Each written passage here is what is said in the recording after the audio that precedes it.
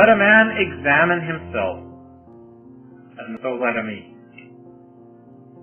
The Lord's Supper is a wonderful commemoration for the people of God to remember how expensive Calvary was. It's a great thing to gather. I hope you're there every week to remember the Lord Jesus in His appointed way. Because it's purgative, isn't it? Let a man examine himself. And it doesn't say, and so let him stay at home. It says, so let him eat. In examining ourselves, there is a purging, there is a cleansing, a judging of self before we come to remember the Lord. Then it is memorial. We look back and we remember how expensive we were. The more expensive a thing is to us, the more we'll care for it.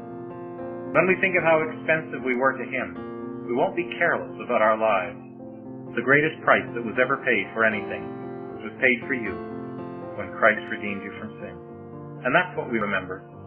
But there's something else that in this special time we look ahead, don't we? We look within, we look back, we look ahead. And when we look ahead, we remember it's only till He comes.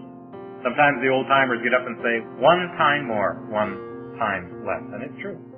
One of these days, maybe tomorrow, it's going to be the last. Maybe last week was the last time. We'll never do it again because we'll have Him. And I fear there's a tremendous minimizing of the value of the Lord's Supper today. People are saying, let's get it moving here. I mean, these pauses and all, and people don't seem to, and it's just not working out. We're going to have to get it a little more organized here.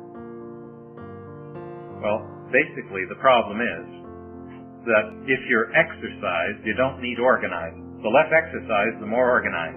If our hearts are exercised, if we come full of Christ, well, we won't have to worry about those painfully long pauses. It's not wrong to have some pauses. The sisters, they like to offer their worship too. And they can do it only consciously during those quiet times. So don't be afraid of some good, healthy, quiet moments. But we know what we mean by these painful pauses.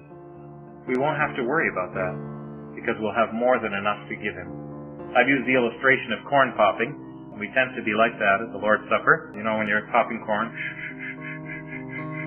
pop, pop, pop, and then pop, pop, pop, pop, pop. You know how it works? Well, that's how it is sometimes at the Lord's Supper. We come cold, that's why. So it takes us a long time. Lots of hymns. The Scripture says, speaking to yourselves in psalms and hymns and spiritual songs. We've got to use someone else's words to get our own heartstrings vibrating. And so eventually it starts to make contact, and then all of a sudden at prime time everybody wants to get up, Well, if you'd come hot, the Spirit of God could lay His hand on you right at the beginning of the meeting and use you for His glory, perhaps to set the whole tone of the meeting, because the Spirit of God is the one who's orchestrating it. So you be exercised, you young men. You go on and mature in your expressions to God. The Scriptures are full of wonderful expressions. You learn them and live them, make them your own, and express them to the Lord.